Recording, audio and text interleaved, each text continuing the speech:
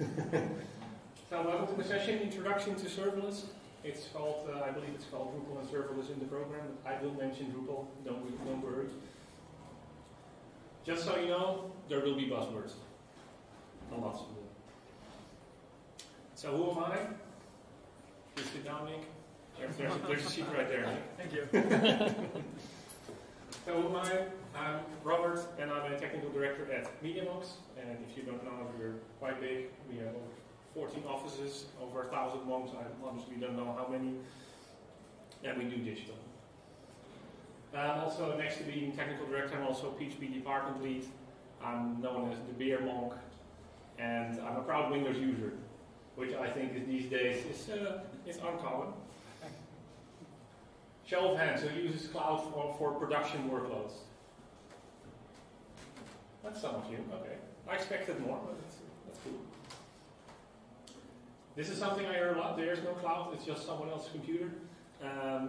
I disagree with this a lot, because cloud is not just a computer, it's an entire infrastructure, and for you it doesn't matter if there's one machine, if it's 1,000 or maybe 10,000, and if 100 machines break down a day, you don't notice any of this.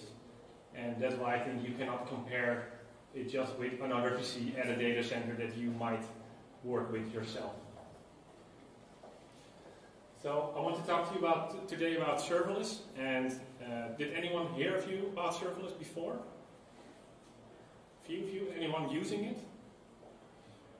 No one yet. All right. Then I hope you will be really excited to try it in the end. So of course, serverless doesn't mean there's no servers, because obviously code needs to be executed somewhere, or service needs to run somewhere. I think the authors of the serverless framework put it in a really nice way. Like you have wireless internet, but still eventually there's a wire somewhere that needs to connect it. So, and it's the same thing with servers. There are still servers involved. For me personally, it means that I can focus on writing code, and I don't have to worry about all the infrastructure that's behind it. So I can do my eat, sleep, code, repeat. So when is something considered serverless? People are still debating this. Still years after serverless became a thing, people are still debating this. In general, it means that there's no servers to provision or manage. So if you have your own VPS or something, you need to put an OS on there, or if you're using containers, you need to put a runtime in there, keep it up to date. With serverless, this is not the case. You either put your code in there, or you put your data in there, and it's all managed. It auto-scales based on load. So if you, for instance, have one visitor, it should work, of course, fine. If you have 10,000 visitors, it should still work without doing any additional scaling yourself. The cost is based on precise usage. So if you talk about database or storage, you might pay money by the amount of gigabytes that you're using or storing. For compute, it means you are paying for the amount of milliseconds of code you're executing. It's also highly available and fault tolerant by default. So again, like I said, cloud, it means not just a machine, it means that they take care of the entire infrastructure for you. So you don't have to worry if there's a machine that's failing, they will take care of it, that it will run their code anyway. So serverless basically consists of two parts. It's either backend as a service, which is called BaaS, and it could be storage like S3 or Google Cloud Storage, or databases like maybe DynamoDB of Amazon. Queues, I think a lot of people use queues nowadays. There's great serverless solutions for this. Messaging, and basically you can get anything. You can also have search engines which run serverless, or even unmanaged. And another big part of what I'm focusing on today is functions as a service. This is called FaaS. Basically what you do is you pick your runtime, so you choose like Node 10 or Python 3 or some other language that you want to work in. You write your function, and that's basically it. You need to execute your function.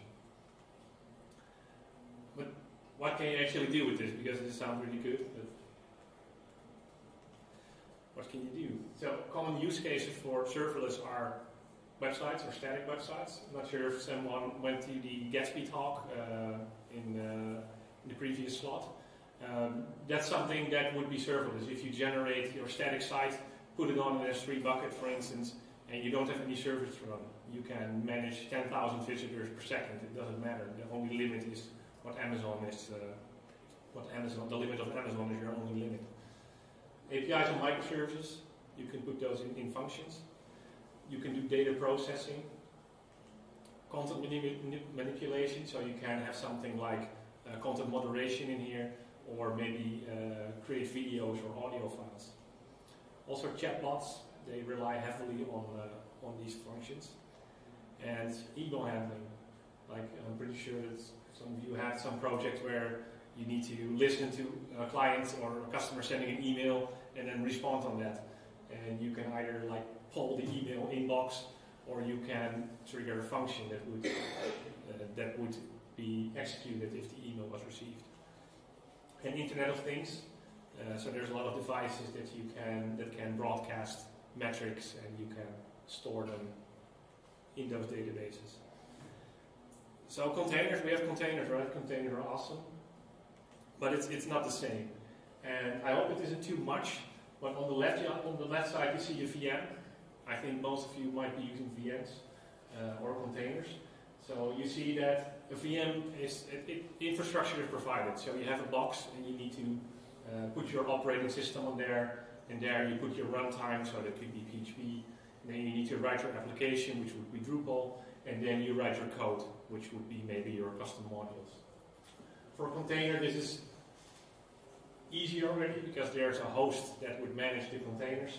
So basically you don't have to worry much about your operating system, depending on what kind of container you use. But something you do usually need to provide or update is your runtime. If you're using a container with PHP, you need to make sure that you're using the latest one and make sure it gets patched. And then you also still have to write your application and your code. And then there's something in the middle which I won't be touching it too much this session, but there's something called Platform as a Service. And basically it already manages the application. So it already manages the runtime. So you only upload your entire application, so that could be Drupal or Symfony or Express. And then you have to write your own functions. And on the right side, Functions as a Service, everything of that is already provided. So in the case of Node, they already have Express.js running, and you only have the tiny function that actually responds. And that's the thing that you need to write yourself.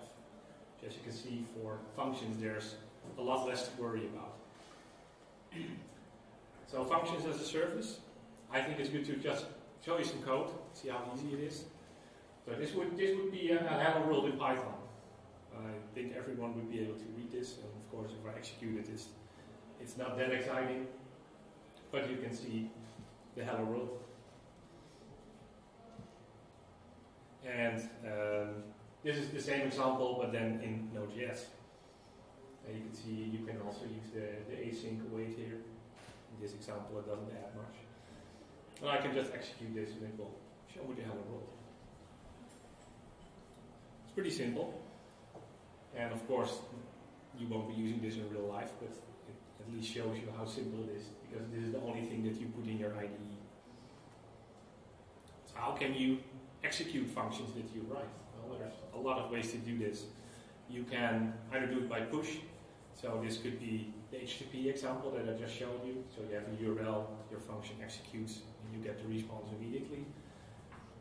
This is also the same case for chatbots, because you immediately want to get a reply, because you need to know what's sent to the end user.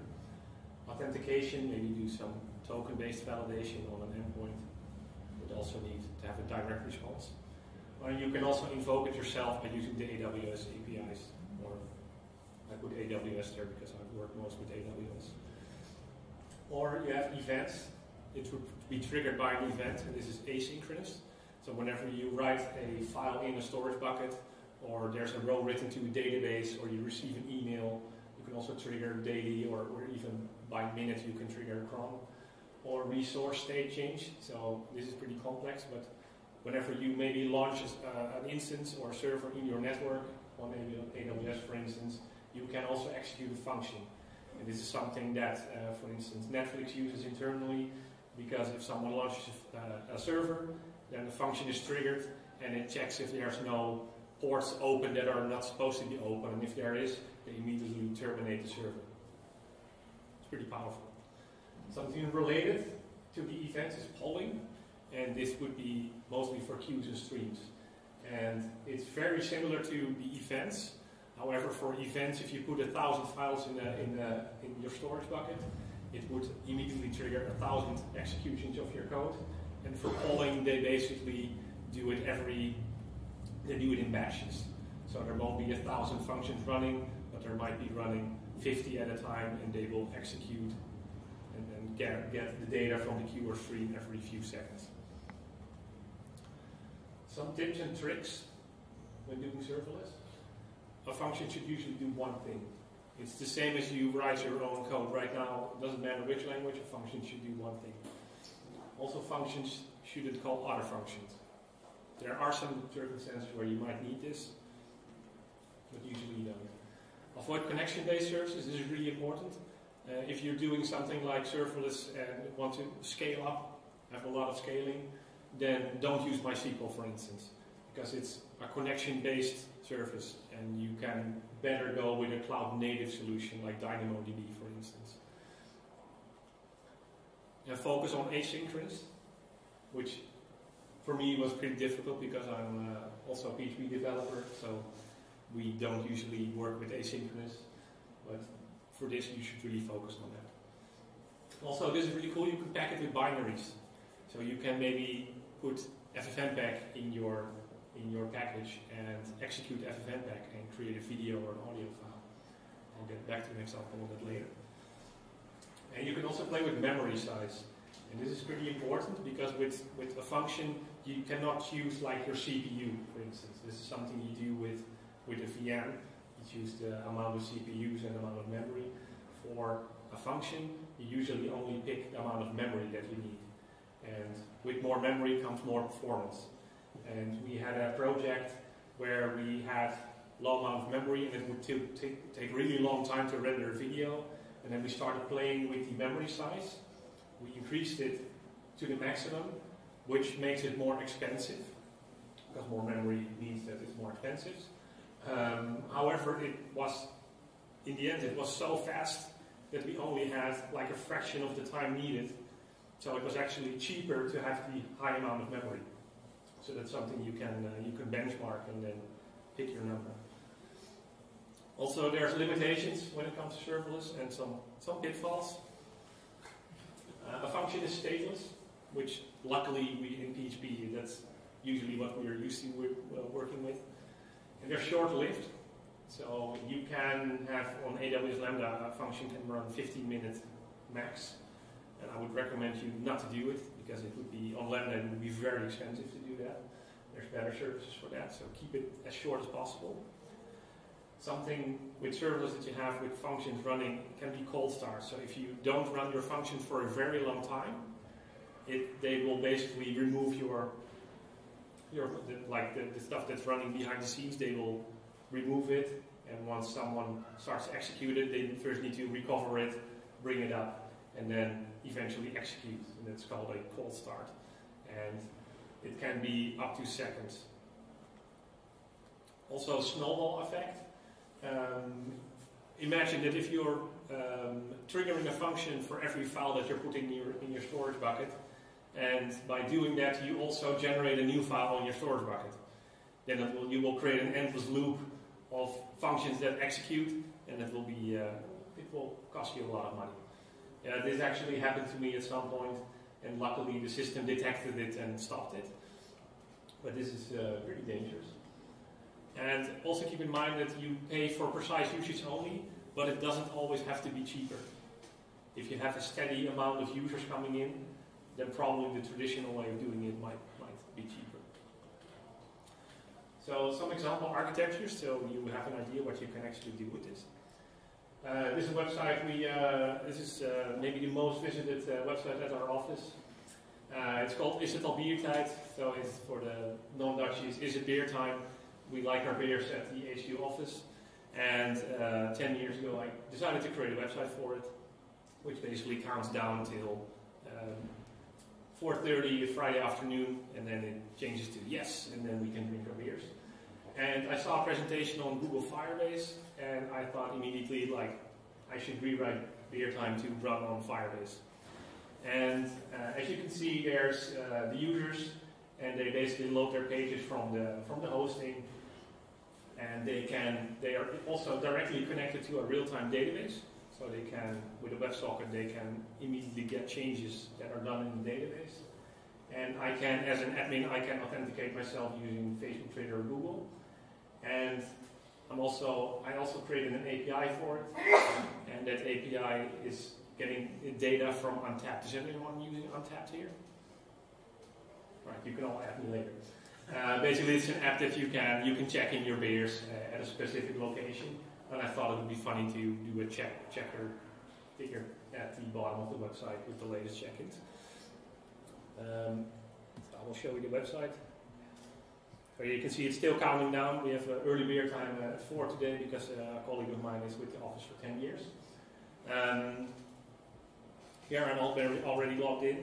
And yeah, people are probably watching this live, so they will be really excited if I start changing the time. So let's say it will be beer time at 3 o'clock, and I save it, then you see it already updates. And it will do this real time for any connected user. So let's put that back. So otherwise people will actually start opening their beers at 3 o'clock, because the site is pretty leading in at the office. I'm not sure if you noticed, but I put here button, and this is something that was like, for me, a fun side project. This is an actual, we call it the instant beer time button. And there's key authentication, because otherwise any idiot will stop by at my desk and press the button and it will be beer time all the time. So I hope it works. I connected it to the Wi-Fi here, so it shows a small LED light, so I know that it's actually powered. It will connect to the Wi-Fi, and LED shows up. I press the button, and then in a few seconds it should show that it's beer time. Please, demo gods. Yes, there it is. But that's funny. A fun story. I also connected it to the Sonos at the office. Let me turn this off. People are getting very excited at the office now. I also connected it to the Sonos, so there will be playing for the Dutchies. Guus Meeuwis, Donnerton and Bliksem will start playing at the Sonos sound system. But the fun stuff is that this site actually cost me 5€ a month to run. Just because it's so cheap, it's mostly static. You only pay for what you use. So it's very, very cheap. Otherwise you would need to have a VM, which would, most cheap VMs are usually around €10 a month. So it saves a lot of money. Something at home I created, because to show you it's not only about big stuff or actual websites. You can also use it for smaller stuff. So I created, I have a consumer home line, a consumer line at home, but I want to connect to my VPN using a host name. So it's like vpn.mydomain.nl. And I want to make sure that it's always pointing to the correct IP address. So what I did is I created a cron on my NAS, and it's calling a lambda function every 15 minutes. Of course, that contains my actual IP address, and I will just call the hosting provider to update my DNS records. And then if my IP ever changes, it did happen sometime, and then within 15 minutes, it's already configured correctly. And basically, of course, a bit smaller, but this is basically how the function looks. So I have some token validation, which I put at the top to make sure that no one else can call it. I get the source IP from the event request context, and then I eventually call the hosting provider to update the DNS record. This cost like 2 cents a month to run this every 15 minutes. Something also related for home is I have a paperless home, so whenever I get a document, I scan it with OCR and then I throw away the document. And I put everything with backups in an S3 bucket. And I want to know what's happening in my bucket. So whenever something happens in the bucket, I put it in the queue, and every morning at 8 I empty the queue and send myself like an email like this has changed in your bucket, like a mutation email. pretty simple. So what it does, the event that's actually, or the function that stores the event, this is the actual function. So I'm logged into SQS, which is a simple queuing service, and I just add the message there with the entire event in there. It's Python, it's not PHP, but I believe that everyone can read this. And whenever in the morning, whenever I call the function, which is triggered by a cron, it will get the message from the queue. If there's nothing, well, there's nothing to do. If there's something in there, I create an email body and I just send it to myself using simple email service from Amazon. But it's also small things you can use at home to fiddle around and make life easier. This is again also beer related. Not sure why, but there's this buddy of mine, he's crazy about going to beer events, and he always is creating all lists of what kind of beers they're serving. So I thought there should be an easier way for him to do this. So I created a small app for the untapped users. They know this site. So I grab the link, put it in here, and then it will eventually show.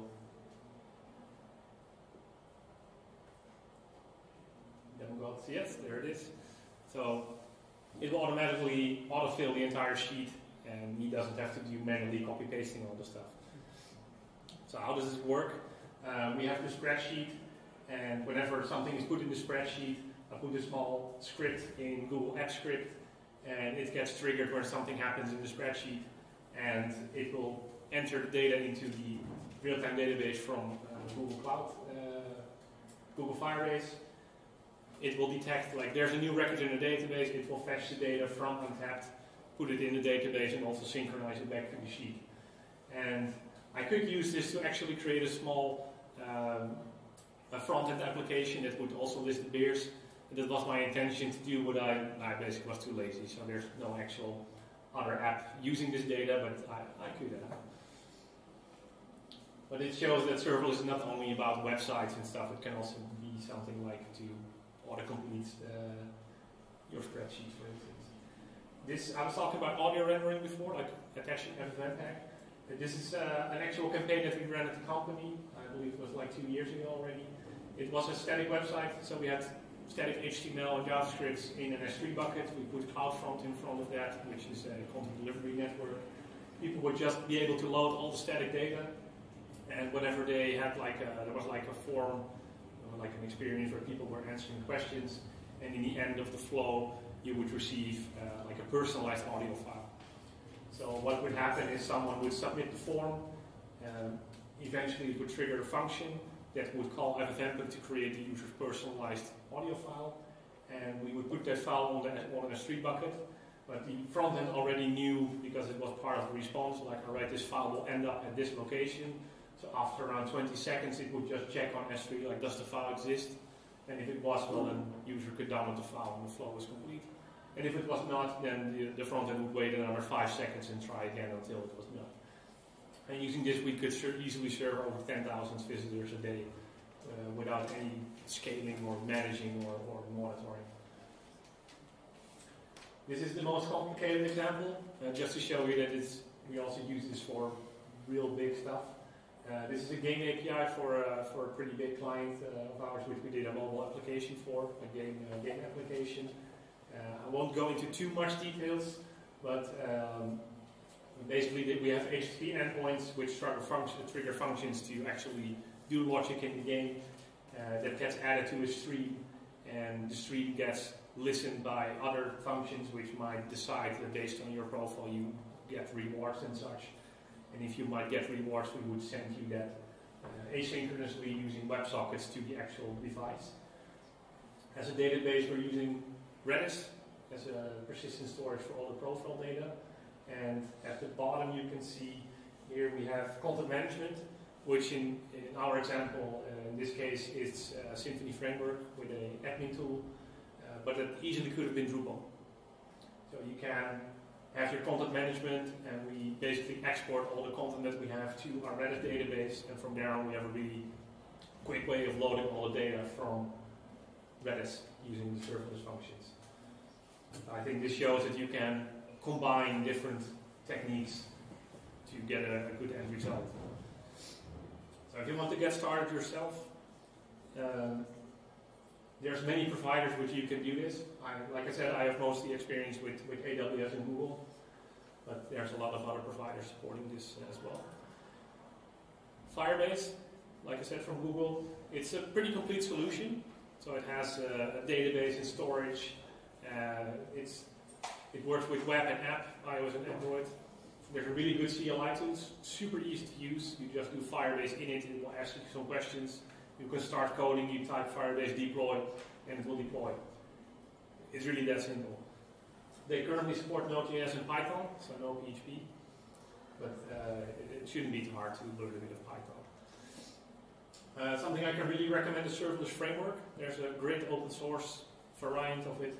And it's a little bit more difficult, I would say, than Firebase. However, this is way more powerful. It's, again, a CLI tool. It works with YAML configuration. It works on most of the providers you just saw. And, of course, one provider supports more stuff than the other. It's multilingual, so you can use this with all the languages that you can think of, basically. It supports local testing and streaming logs, so if you're executing your function, you can actually see the logs, what happens, and do debugging. It's a really, really great framework. And the great part is that you can try this basically for free. Like I said, Firebase, as long as you don't use any external APIs, you can have, I believe, 1 million invocations of a function every month. You can have 1 gigabyte of database storage and traffic every month, 1 gigabyte of hosting space for free. So the only reason why I'm paying for beer time is because I'm using Untapped, otherwise it would have been entirely for free.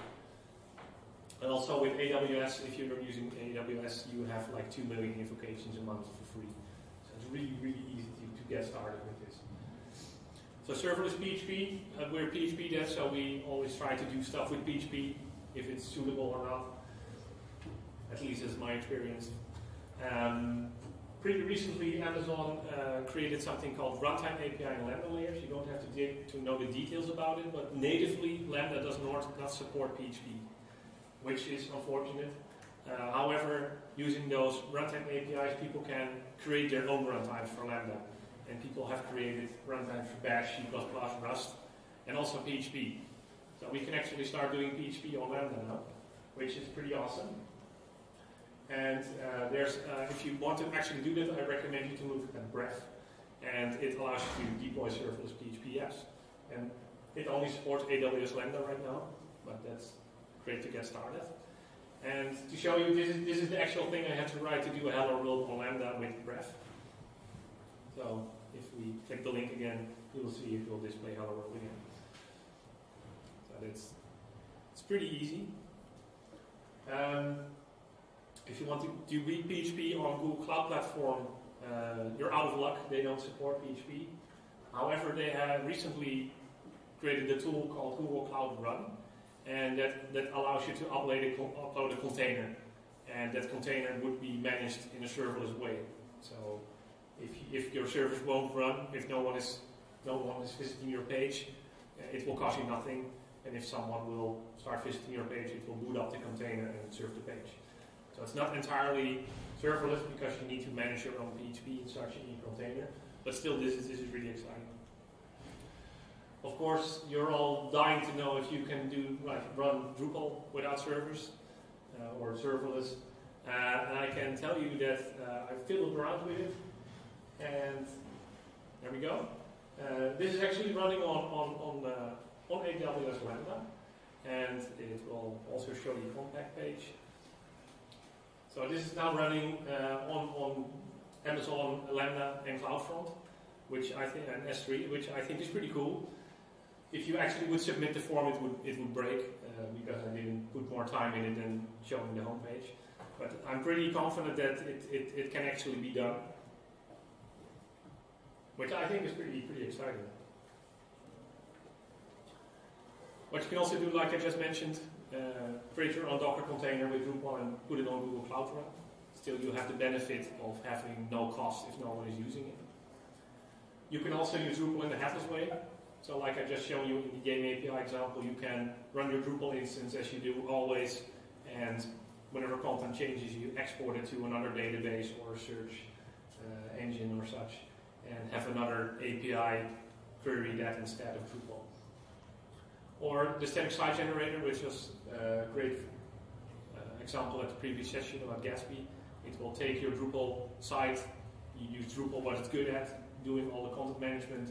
Afterwards, whenever you want to make a build, you convert it into a static website, put it on a bucket, and you can handle any amount of visitors that you like. Also, added advantage is that if there's like a Drupal get it free, you won't be affected since no one will be touching your Drupal instance. Serverless++, a little advanced to give you more idea what's more possibilities. It's called edge functions, and I believe that this is, I took the example from AWS again, CloudFront. However, I think that there's other major edge or CDN providers also supporting this. Basically, at every time you can, every moment you can execute a function. So when the request comes in without hitting the cache, or when it actually goes to origin, when it comes back from the origin, and when it comes back from the cache. So you can have a function there if you like. And what can you do with this? Because this sounds pretty crazy, but you can actually do URL rewrites with this. Whenever someone hits a specific URL, you can redirect them before hitting any kind of server. Or rewrites, but you can also do the redirects. You can set maybe headers or do validation of headers. You can do A/B testing, which is a really powerful use case. Like you can detect if someone already has a cookie. If they don't, you can assign a cookie, and then based on the cookie, you can maybe inject certain types of content. Image resizing, you can maybe put your original image in your S3 bucket, and whenever someone tries to get a version of a file, like a dimensional file, which isn't there yet, you can generate it on the fly, store it, and then put it in cache, and the next time it will be served from cache. Or authentication, like you can have your token validation or password validation.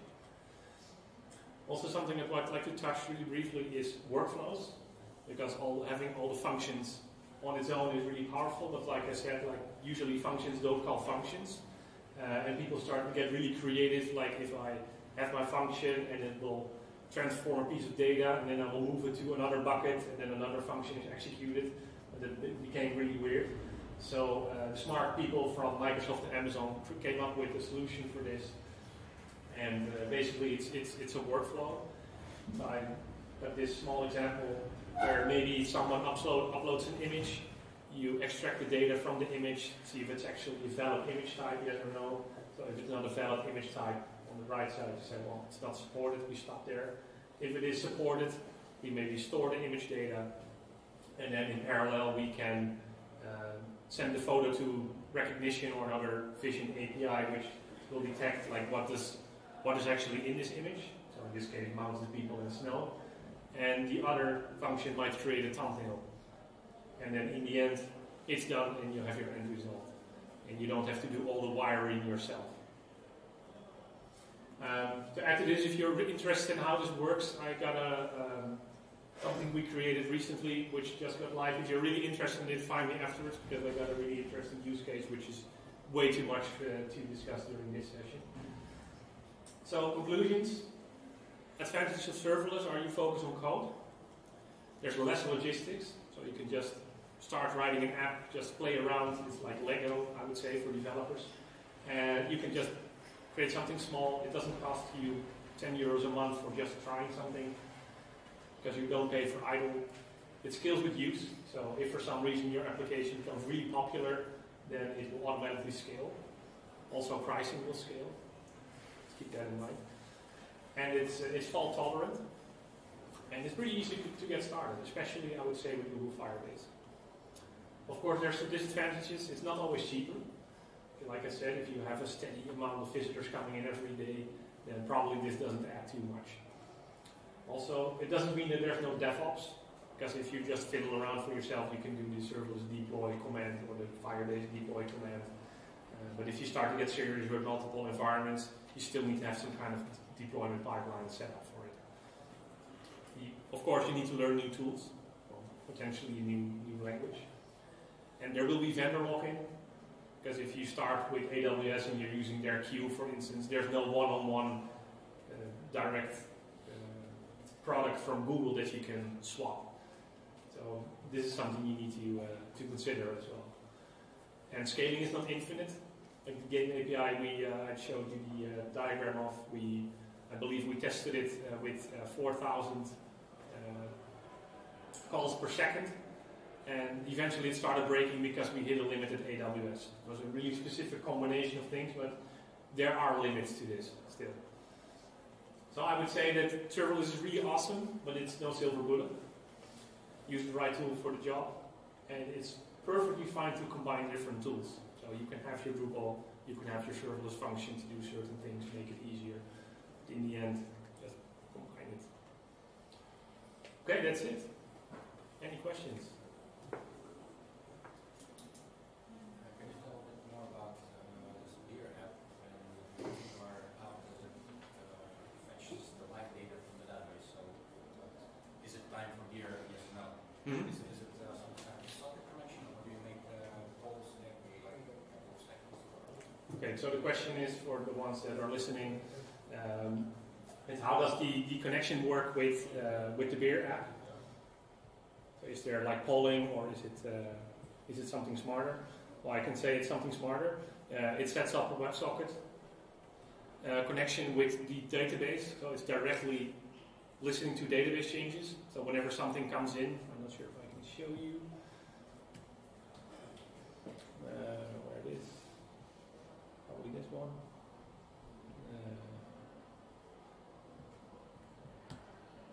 No, I was really lame to just put it all in here. So here you can see, can you see the screen? So here you can see I'm creating a reference to sites / well, in this case it's medialong / public. And whenever something happens in that database, I get this callback. And then what I'm doing is I'm updating the data that is part of this snapshot. So I'm also getting all the values that are changed in the database. And then I'm basically just setting all the data and updating the profile and check-ins. So whenever I change it, it's immediately reflected to all the connected clients without any polling or anything. So it's incredibly fast. And I believe this is the real-time database from Firebase. It can scale up to 10,000 users concurrently. And they also have a new service called Firestore, and that can even go higher. Does it answer your question? Yes. Can you talk a little bit more about the development workflow when you build things serverless? So if I can, the question is, can I tell something about the development workflow? It's basically the same, but you of course work with different tools, and it's more test driven, I would say, because you don't want to upload your code every time and execute all the endpoints. So what I would recommend to do, and this is also described in the serverless documentation, the serverless framework documentation, that what you can do is also to make it more provider agnostic, at least to try to do it, is to have your code being separated from the actual function, and then you can locally test your JavaScript or your Python code. And then we have just pipelines using Jenkins, so whenever we want to do actual builds, it's basically the same as usual. We get all the code, we package it, and then we run the deploy, like put the environment variables on its place, and then do the deploy. Does that answer your question? More questions? Would you actually recommend this for a regular corporate website or so, something like that? If I would recommend it for a corporate website? Yeah. Well, it depends, of course, on what the website is about. Like if it's like highly interactive with a lot of forms, then it might not work, or e-com might not work. But still, there's I mentioned e-com, but you can also have a static website and use something like Shopify. So your cart basically is a piece of JavaScript which you buy somewhere else, because then it would be like a service that you buy. but then you could definitely have your own experience, which you have all statically generated.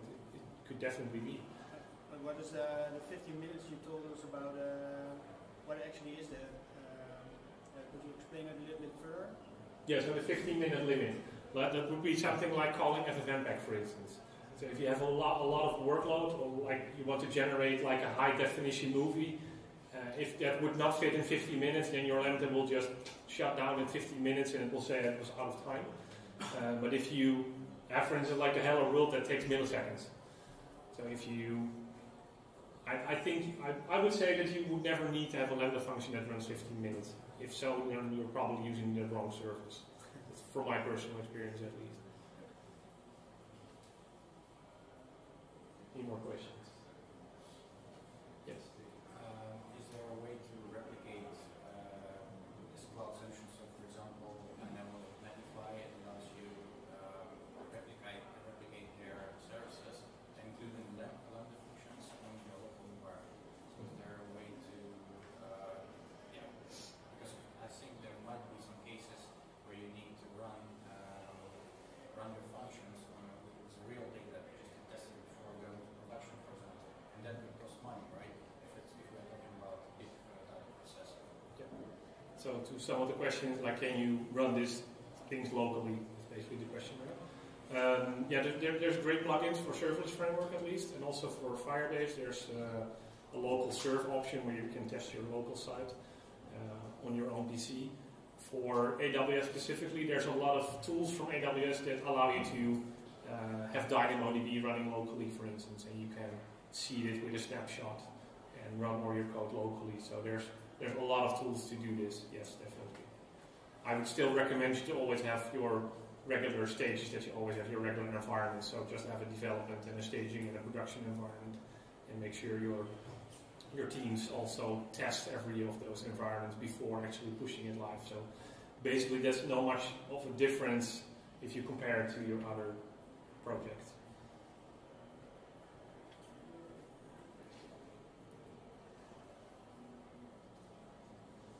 No more questions? All right, then I want to thank you for your attention.